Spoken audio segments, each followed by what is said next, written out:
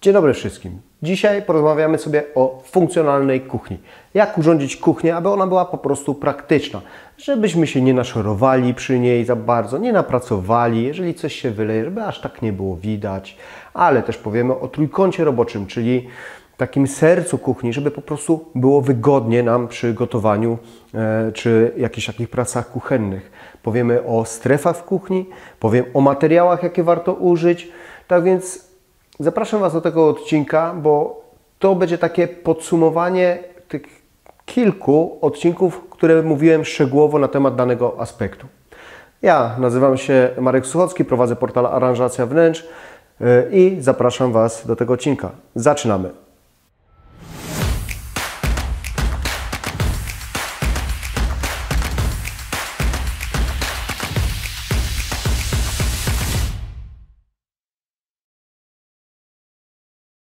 Ok, funkcjonalna kuchnia to przede wszystkim wygodna, praktyczna kuchnia. Żeby to zrobić, potrzebujemy kilka rzeczy. To, co mamy na meblach, warto, aby było łatwo w utrzymaniu w czystości. I to są takie względy wizualne, ale też praktyczne, funkcjonalne jest to, jak my sobie ją zrobimy, jeżeli chodzi o blaty, o gotowanie. Zacznę od trójkąta roboczego. Trójkąt roboczy to jest taki święty trójkąt, płyta, zlewozmywak, lodówka. Zobaczcie tutaj. Tu jest lodówka, tu jest piekarnik, tu jest zlewozmywak, a tu mam płytę grzewczą. I popatrzcie, mam garnek, wyciągam coś z lodówki. Jeden krok, odstawiam, gotuję. Drugi krok, daję do zlewozmywaka. Mam tutaj blat, na którym mogę coś przyrządzić, coś zrobić, albo odstawić gorący garnek. To tak w skrócie jest właśnie ten nasz trójkąt roboczy. Oczywiście są różne aspekty. Druga rzecz, fajnie, jeżeli zlewozmywak jest na tym samym blacie. Dlaczego? Bo jeżeli ja mam tutaj płytę grzewczą, odkładam, a później chcę przenieść do zlewozmywaka, to robię to wszystko nad blatem. Nie zawsze jest to możliwe, bo nieraz trzymają nas instalacje wodne, ale lepiej jest tak, niż tak jak w tym przypadku jest przenieść z płyty do zlewozmywaka. Nie jest to jakiś problem, nie jest to jakiś grzech główny, lecz jeżeli możemy zrobić to w jednej linii, to zróbmy to w jednej linii. Dobra, no to jeżeli już zacząłem o tych blatach, no to jak zapewne pamiętacie, albo jak nie, to zerknijcie tutaj, o tym jak rozmawiałem na temat projektowania kuchni, ważne, aby tego blatu było dużo. Czym więcej, tym lepiej, ponieważ potrzebujemy odłożyć ten garnek, potrzebujemy pierogi ulepić, gdzieś je odłożyć, tak więc na to potrzeba wszystko miejsca. Miejsca minimum 2 metry. Ja tu nie mówię miejsca 2 metry ze zlewozmywakiem czy z płytą grzewczą, tylko samego blatu roboczego. Pamiętajcie, będzie stał czajnik, będzie jakiś termomix stał, potrzebujemy coś zblendować, no to kurczę, potrzebujemy trochę też tego miejsca. A ten blat, no jaki on ma być? No taki, żeby nie było widać, że jest tam nakruszone, że coś się brudzi. Słuchajcie, bardzo ładnie wyglądają monokolory. Super rewelacyjnie. Do momentu, aż zaczniecie kroić tam chleb. Niestety później na tym wszystko widać. Blat powinien być solidny. Super, jeżeli kogoś stać na blat granitowy, świetny pomysł, naprawdę świetny pomysł, bo to jest dożywotnie, ale niestety sporo kosztuje. I warto, aby on był, jakby to powiedzieć, maziaty, żeby coś się na nim działo, żeby on nie był taki strasznie jednolity, bo naprawdę będziecie się wkurzać, jak będziecie go czyścić i myć. Ok, kolejna ważna sprawa to przytrzymywanie produktów, przytrzymywanie ogólnie naczyń, wszystkiego w kuchni. Daną kuchnię musimy sobie podzielić na strefy kuchenne. Strefy kuchenne pomagają nam w tym, że jest nam wygodnie użytkować tą kuchnię, bo wszystko mamy pod ręką. Mamy 5 tych stref. Jest strefa mokra. W strefie mokrej mamy oczywiście zlewozmywak, zmywarkę, mamy też miejsce na brudne naczynia, ewentualnie na ich suszenie. I ta strefa mokra powinna być blisko w strefie przechowywania naczyń. czyli wszystkie te garnki, talerze i tak dalej, ponieważ później ze zmywarki, żebyśmy mieli łatwo gdzie odstawić, tak? Strefa przechowywania naczyń powinna być znowu blisko strefy gotowania, no bo chcemy sobie wziąć tutaj jakiś garnek, tak, talerz, żebyśmy mogli nałożyć, także wszystko to powinno być pod ręką. Czyli jedno trzeba tak zaplanować, żeby jedno było blisko drugiego. Zobaczcie zresztą na tą planszę, którą tutaj Wam pokazuję. Czwarta strefa jest to strefa przechowywania pożywienia, pokarmów. Jest to oczywiście lodówka, jest to spiżarka, jest to cargo, które mamy i tu powinniśmy zwrócić uwagę, aby to było blisko tych blatów roboczych, ponieważ będziemy wykładać po prostu na te blaty robocze różne produkty. Ale jeżeli nie macie blisko jakiegoś dłuższego blatu roboczego, to nawet stół to może być. Bo słuchajcie, przychodzimy z zakupami, z siatkami, stawiamy to na taki blat i chowamy do spiżarki, do karga czy do lodówki. Tak więc to wszystko niestety się łączy i wiąże. I ostatnia, piąta strefa jest to strefa przygotowania pokarmów, czyli ten nasz blat. Jak widzicie na tym rysunku, te strefy są bardzo ważne i ważne, żeby połączyć to z tym naszym trójkątem roboczym, bo wtedy będzie ta kuchnia funkcjonalna i praktyczna w użytkowaniu. Przechodząc do funkcjonalnej kuchni, nikt nie lubi sprzątać. No dobra, mało kto. Ja nie lubię. No i co? Nie lubię. I takie fronty lakierowane, no niestety nie są najszczęśliwsze, prawdę mówiąc. One, jak mamy brudne ręce, dzieci, jakieś tam tłuste rączki, niestety na tym będziemy widzieć bardzo. Na macie niestety też widać. To nie jest tak, że nie widać. Co zrobić, żeby ta kuchnia była bardziej praktyczna? Ok, jeżeli chcecie lakier, to nie ma znowu co się denerwować i że będzie na tym widać. Jeżeli dla Was ten design jest bardzo ważny, uważacie, że tak po prostu będzie w całości lepiej wyglądało, no to trzeba tak zrobić. Ale jeżeli dla Was priorytetem jest, aby ta kuchnia była wygodna w użytkowaniu i żeby nie było widać brudnych palców, jakichś tam pochlapań, to zwróćcie uwagę, żeby ten materiał był jaśniejszy i żeby na nim coś się działo. Może to być jakiś wzór drewna, czyli fronty drewniane, czy tam z płyty imitującej drewno, bo na tym aż tak nie widać. To tak samo jak z tym blatem, jeżeli coś się tam dzieje, to po prostu tego brudu aż tak nie widać. Piąta sprawa to wyposażenie kuchni. To jest to, co niedawno pokazałem cały odcinek o tym, jak wyposażyć daną kuchnię. Zresztą tutaj go możecie zobaczyć. Jest to bardzo istotne, bo każde takie wyposażenie kuchni pomaga nam w tym, że ta kuchnia będzie bardziej funkcjonalna. Ja przypomnę tylko, jeżeli chcecie, to zapraszam do tego odcinka, ale ja przypomnę, na co warto postawić. Przede wszystkim na szuflady. Te szuflady, czym więcej tych szuflad dla mnie, tym jest wygodniej. Nie musimy się schylać, gdzieś tam nurkować do szafki, tylko po prostu otwieramy sobie szufladę i możemy z niej coś wyciągnąć. Warto postawić na servo drive, czyli przychodzę, otwieram szafkę i ładnie to wszystko funkcjonuje, szczególnie jak mam brudne ręce, raczej brudne ręce albo coś w tych rękach chcę wyrzucić, otwieram szafkę ze śmieciami, wyrzucam. Warto pomyśleć o czymś takim, czyli wyjeżdżającej półce, gdzie będziemy mieli schowane wszystkie takie drobne sprzęty AGD, toster, sandwich. To jest fajne, ponieważ zamkniemy tą szafkę i nie widać tego brudu, jak się coś tam nakruszy. Bardzo fajnie i zalecam, aby zrobić kosze Magic Corner Le Mans, czyli do tych szafek narożnych, ponieważ możemy wtedy sobie wyjechać z taką półeczką, wyciągnąć co chcemy i też nie musimy nurkować tam do środka. Warto też podświetlić dane szafki w środku, bo jest to praktyczne, ale o tym też jeszcze powiem za chwilkę przy omawianiu oświetlenia kuchni. No to dobrze, jak wspomniałem już o tym oświetleniu, no to jedźmy z tym.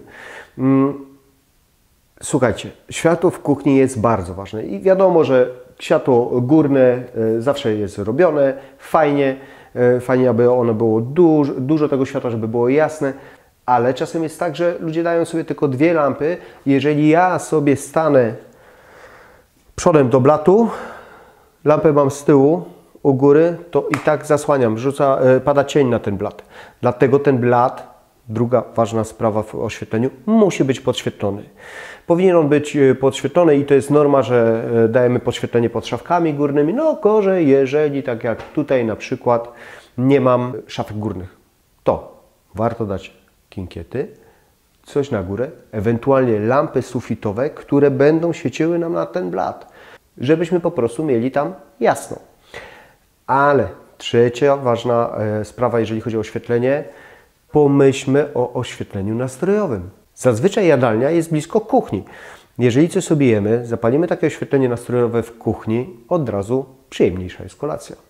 No i to oświetlenie szafek, szuflad. Jeżeli w nocy nie chcę zapalać światła, bo dziecko mi zasnęło, tak, otwieram sobie szufladę, a tam mi się podświetliło, widzę wszystko, co gdzie mam. Warto o tym pomyśleć.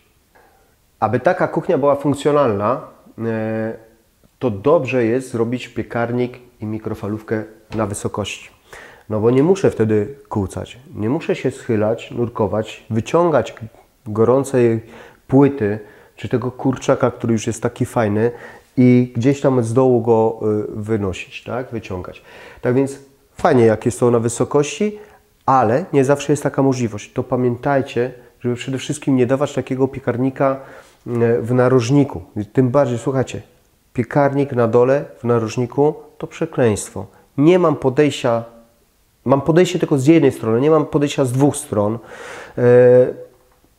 Nie mogę wyciągnąć, jest to cholera gorące, no i co?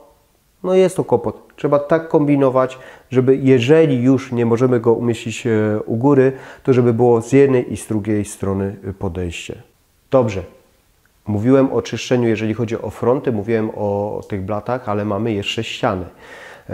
No ten mój odcinek o tym, co dać na ściany w kuchni, widzę, że cieszy się popularnością, tak więc pewnie nie jedna z Was, z osób widziała to, a jak nie, to zachęcam. Co dać?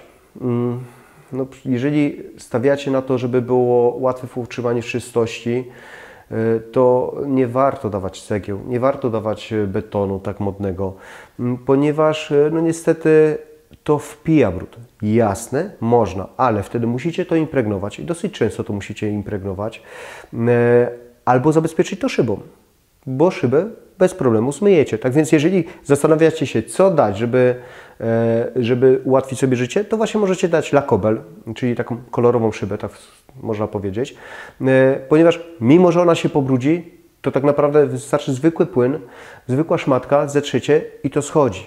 Tak samo płyta meblowa jest bardzo fajna w utrzymaniu czystości. To, co mamy nieraz na frontach, możemy dać na ścianie, nad płytą indukcyjną, przy płycie indukcyjnej, czy tam przy strefie przygotowywania posiłków. I to po pierwsze, nie będzie tak widać na tym, jak się pochlapie, bo jeżeli to mamy w strukturze drewna, to nie będzie tak widać. Po drugie, jest to łatwe w utrzymaniu czystości, bo tak samo jak z tym lakobelem, wystarczy, że spsikamy, przemyjemy, schodzi fajnie. Warto pomyśleć, aby dać tam granit, kamień, spiek kwarcowy, ale tu idziemy znowu w finanse. Jeżeli możecie sobie pozwolić na to, jeżeli chcecie w ten sposób to zrobić, super. Jeżeli blat mamy ze ścianą zrobiony w kształcie litery L, na pewno to będzie łatwe w utrzymaniu w czystości. Wiem i też wspominałem o tym przy tym odcinku, o tym co dać na ścianę, że wiele osób decyduje się na płytki. I jasne, tym bardziej teraz, jeżeli te płytki są duże, nie wiem, 60 na 120, to tych fug jest mało i na to można sobie pozwolić. Bo pamiętajcie, płytka szkliwiona szczególnie, ona się nie pobrudzi, albo jak się pobrudzi, to zmyjemy, tak? Ale te fugi się pobrudzą. I fugi cementowe nie jest łatwo umyć. Zresztą z pewnością nie jedna z Was osób wie, że no, te fugi, które mamy na podłodze, szybko się pobrudzą i kurczę, czyścić to, no nie każdy lubi, mało kto lubi. Tak więc albo, bo możemy oczywiście dać fugę epoksydową, czyli taką żywiczną i wtedy bez kłopotu to zmyjecie, albo niekoniecznie decydować się na płytki, tym bardziej małe płytki, gdzie tych fug będzie sporo. Kolejna ważna sprawa, bardzo ważna, a bardzo dużo osób to ignoruje, to gniazdka w kuchni. Jak zaprojektować gniazdka? Mówiłem o tym w jednym odcinku też i tam omawiałem każde pomieszczenie, dokładnie każde, łazienkę, sypialnię, salon i tak dalej. Tu można zobaczyć. Ale kuchnia jest specyficznym pomieszczeniem, bo tam naprawdę potrzebujemy tych gniazdek dosyć dużo. Najłatwiej jak zrobić, jak pomyśleć, gdzie ja te gniazdka potrzebuję. Jasne, jeżeli wiesz, że tu masz piekarnik, jeżeli wiesz, że tu masz lodówkę, no to te gniazdko musi gdzieś być, tak? Najlepiej w takiej szafce zrobić u góry, gdzie to wszystko tam później możecie sobie wyciąć z tyłu plecy i nawet wyciągnąć wtyczkę, tak? Jeżeli będziecie mieli taką potrzebę. Zmywarka, pamiętajcie, że zaraz za zmywarką nie wolno dawać gniazdek, bo zmywarka jest głęboka i po prostu te gniazdko będzie przeszkadzało.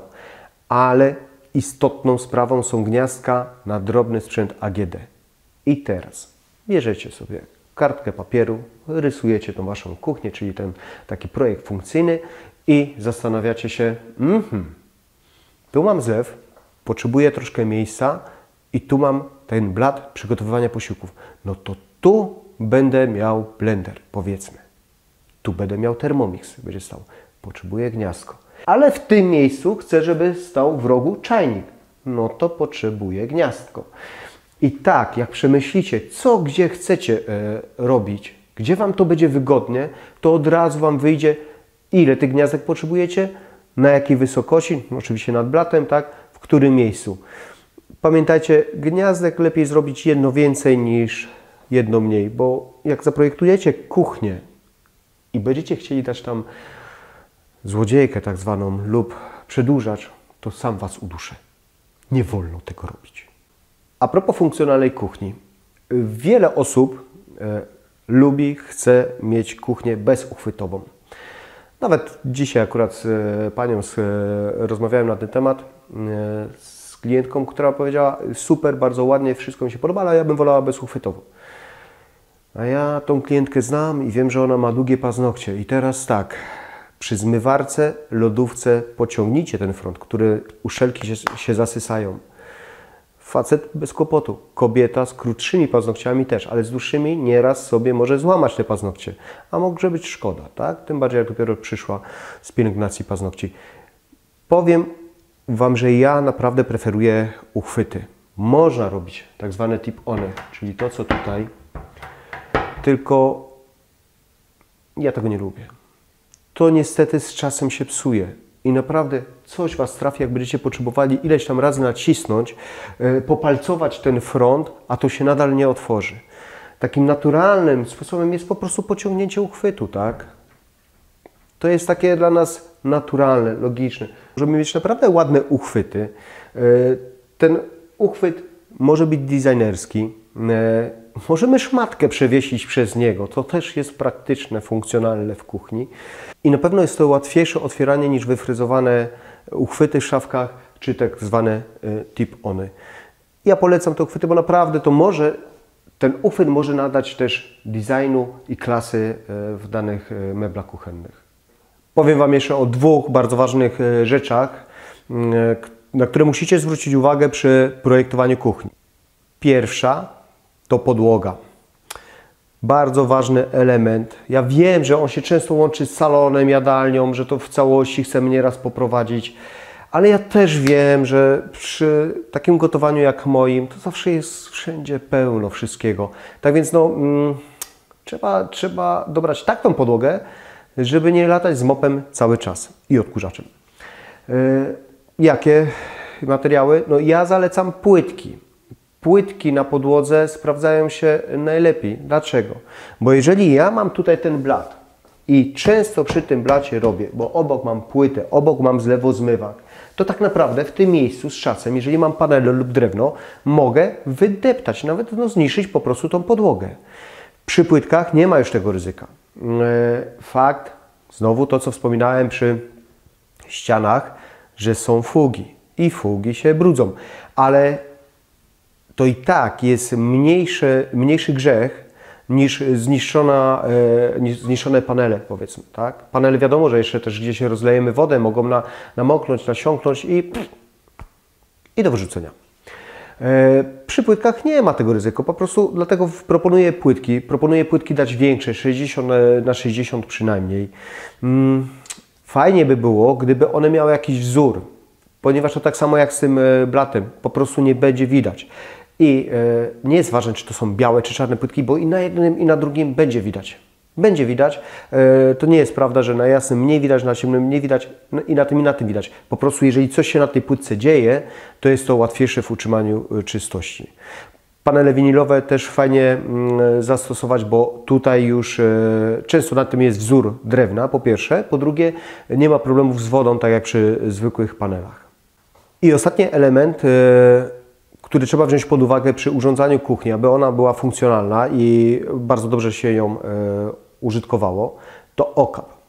Okap kuchenny, szczególnie w otwartych pomieszczeniach, jest niezmiernie istotny, no bo jak smażycie tą rybę, a są goście obok, a ten okap jest do niczego, po prostu jest dla oka wizualny, ładny, ale nie wyciąga zbyt dobrze, no to jest problem. To znaczy są zapachy na zewnątrz. Okap najlepiej, gdyby był podłączony do komina. W domach jest to zazwyczaj możliwe. Wtedy on mniej mocy potrzebuje, żeby wyciągnąć te wszystkie zapachy.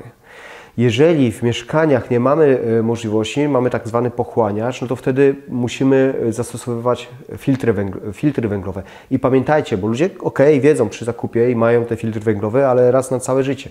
A taki filtr powinno się zmieniać w zależności od użytkowania, ale przynajmniej raz na pół roku. No jeżeli ktoś naprawdę dużo gotuje i używa ten okap, no to oczywiście częściej. Słuchajcie, okap niestety potrafi być głośny. I tu też musicie zwrócić uwagę na to. Niestety, czym droższy, tym cichszy. Ale jeżeli mamy przestrzeń otwartą, zaraz Wam zademonstruję okap, jak potrafi głośno czy cicho chodzić, tak? Jeżeli mamy część otwartą w kuchni, która jest otwarta na salon, to bardzo ważną sprawą jest, żeby ten okap był jak najcichszy, jak najmniej tych decybeli było. Zobaczcie, posłuchajcie raczej. Okap dobrej klasy włączyłem na 1. Teraz jest 1. Okap dobrej klasy, ale nie najlepszy, nie najgorszy, po prostu taka średnia półka. 2. Podłączony do komina. Hałasuje w ten sposób. 3. I teraz 4. I na 4, słyszycie, jest głośno. Nie jest to, bo potrafią naprawdę być głośniejsze te okapy, ale jest już głośno. Tym bardziej właśnie jak macie to jest kuchnia dosyć duża, duży salon. Gdyby to było wszystko blisko siebie, to taki okap po prostu będzie Wam przeszkadzał w rozmowie nawet. Wierzę, że przyda Wam się taki odcinek podsumowujący wszystkie te aspekty aranżacji kuchni. Co zrobić, jak zrobić, co zastosować, aby ta kuchnia była praktyczna i funkcjonalna. Tak jak Wam mówiłem, jak jesteście pedantami, lepiej stawiać na materiały takie, na których nie widać brud. Czy jesteście pedantami, czy nie jesteście pedantami, zwróćcie uwagę na trójkąt roboczy, zwróćcie uwagę na te strefy w kuchni. Bardzo ważne jest oczywiście oświetlenie, gniazdka, no bo bez tego będziecie się tylko denerwować, tak? A nie o to nam chodzi. Mam nadzieję, że Wam się podobało. Jeżeli tak, to liczę na tą łapkę w górę. Naciśnijcie ten dzwoneczek, przycisk subskrypcja. Jeżeli macie inne jakieś pomysły i chcecie się nimi podzielić, może wiecie, że coś jeszcze się przydaje, to podpowiedzcie i mnie, i innym oglądającym. A na ten moment bardzo Wam dziękuję. Do zobaczenia i cześć!